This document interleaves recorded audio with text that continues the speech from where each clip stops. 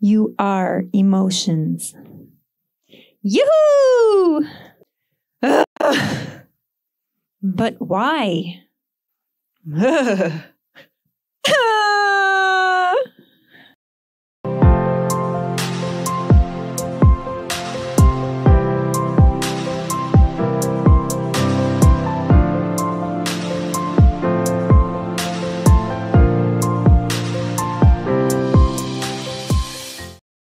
First of all, what are emotions?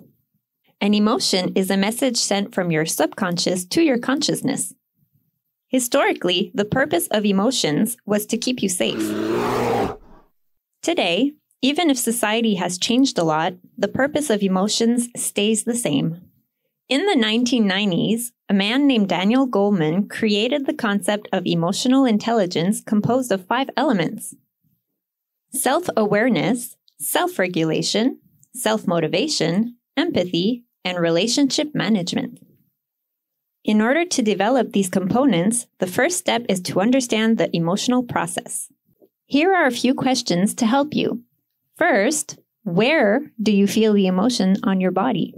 As you may have noticed already, your body communicates with the same signals for a given emotion like as if it was programmed. Take the time to acknowledge these signals.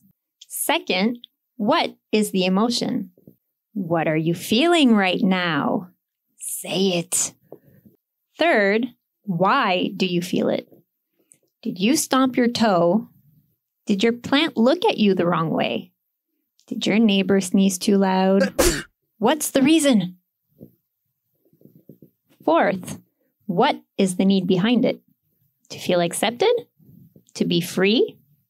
To rest? To feel safe? Fifth, how do you fulfill this need? Which tools do you use? Remember, you are the only person responsible for yourself. Don't count on others to do it for you.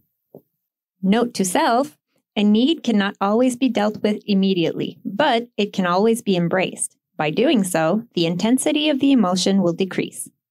When do you know you've mastered this process? When you stop complaining and start owning your